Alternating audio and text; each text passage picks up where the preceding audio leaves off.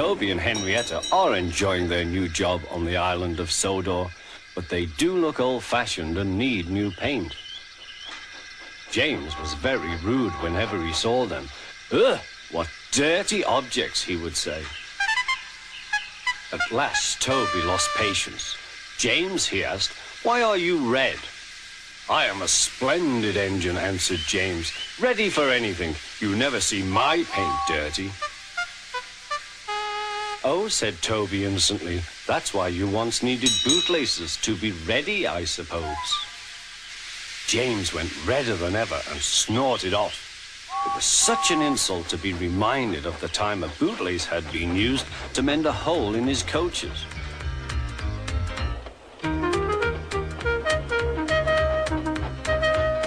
At the end of the line, James left his coaches and got ready for his next train.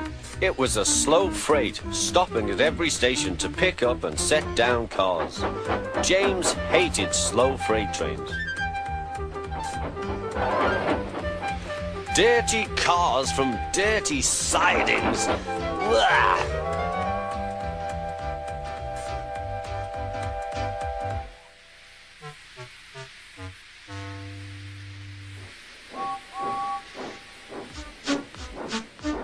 Starting with only a few, he picked up more and more cars at each station, till he had a long train.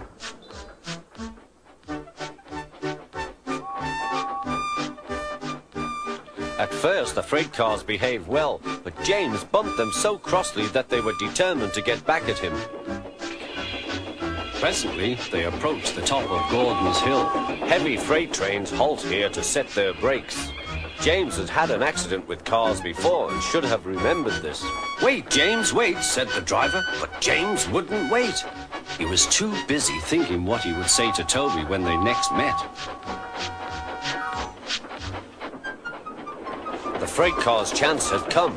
Hurrah, hurrah, they laughed, and banging their buffers, they pushed him down the hill. On, yelled the cars. I've got to stop, I've got to stop, groaned James.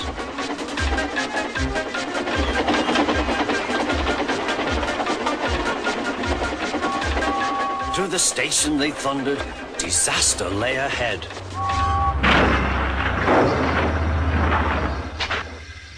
Something sticky splashed all over James. He had run into 2 tar wagons and was black from smoke box to cab.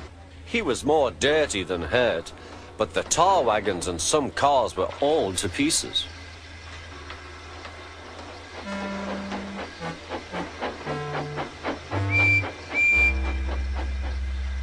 Toby and Percy were sent to help and came as quickly as they could. Look here, Percy, exclaimed Toby. Whatever is that dirty object? That's James, didn't you know? It's James's shape, said Toby. But James is a splendid red engine, and you never see his paint dirty. James pretended he hadn't heard.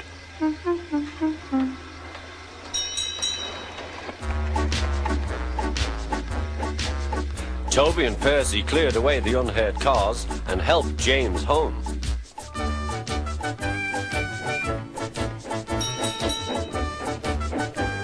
Sir Topham Hatt met them. Well done, Percy and Toby. He turned to James. Fancy letting your cars run away. I am surprised. You're not fit to be seen. You must be cleaned at once. Toby shall have a new coat of paint. Please, sir, can Henrietta have one too, said Toby.